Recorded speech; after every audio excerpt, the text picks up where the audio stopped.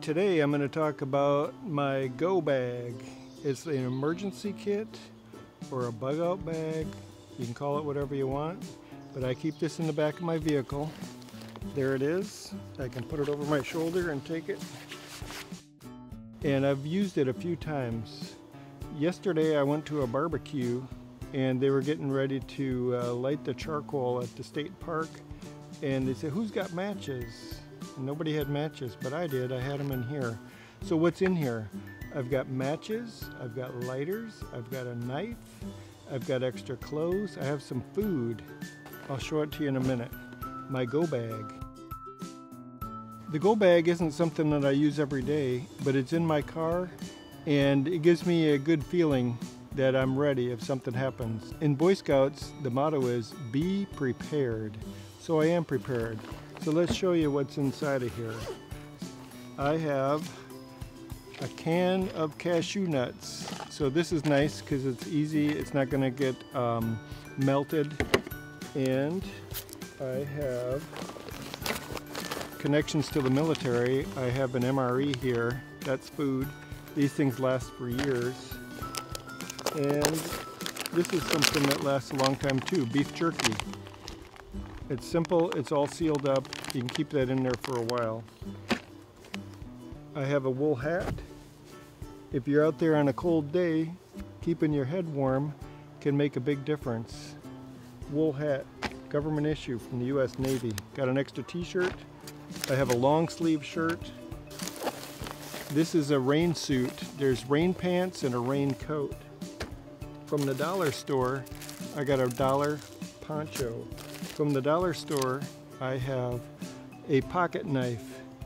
In my pocket all the time, I'm carrying my Swiss Army knife. That's a good one. That's a dollar one. From the dollar store, I have some rope. Many uses. From the dollar store, an emergency blanket. From the grocery store, a can of Spam. This stuff lasts for years. The expiration date on this is 2024, so I got about another 3 years to use that. This is from the dollar store, steel wool. If you have to use flint and steel to make a spark, steel wool can actually make a nice fire. I got some extra clothes in there. Sunscreen lotion. Sometimes people are stuck out in the middle of nowhere and they end up getting sunburned, so I'm ready for that. I have a pair of gloves. You're doing some work out there, you never know what's going to happen. Bandana, a million uses for a bandana. Cover up your head, cover up your face, cover up your neck. You can use it for a lot of different stuff. I have a emergency first aid kit. This came from a drugstore. Bunch of stuff in there. Matches. These are the old-fashioned kitchen matches. You strike them. I got matches right here. Fire. And I don't know why I got that, but I've got it. And in this container over here, more sunscreen. I'm ready. This is a waterproof matches container. If it gets wet, this thing is sealed. So there's only a few in there. And I put the striker. I took a striker off of a different box. So if that box gets soaked, I got a backup. I got more rope. Over here is a P38.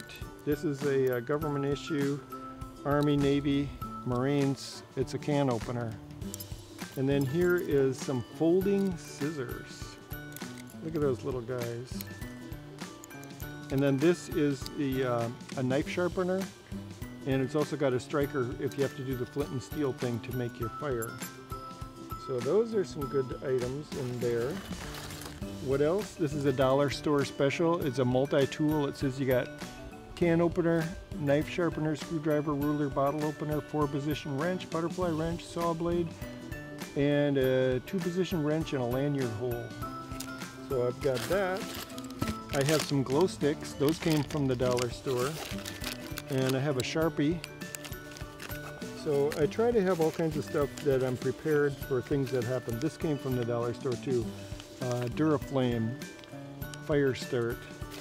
So I didn't spend a lot of money on this. You know, I was on the internet and some people were selling pre-packed go bags and those go bags were very expensive, and they had all kinds of freeze-dried food, and one of them had a .22 rifle and ammunition, and some of them were like $1,000. But I don't think you have to spend $1,000.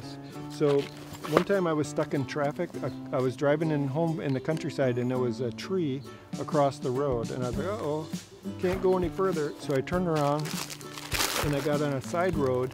I knew a different route around, and that one had a tree branch around it. So I went back to where I started, and I had to wait 3 hours for the tree guys to come and cut that down. While I was waiting 3 hours, I got hungry, and guess what? I had some cashews, and I had some beef jerky, and I always have water in my car. So if you pack up your go bag, you'll be ready to survive when other people don't. And even if you never use it, it gives you the peace of mind that you are ready. You're going to be ready if something bad happens. You can just, if you get stuck in the middle of nowhere, you got your bag and you're ready. So that's what we have. We got our first aid kit, we got our go bag, and we're ready for whatever happens. Be prepared.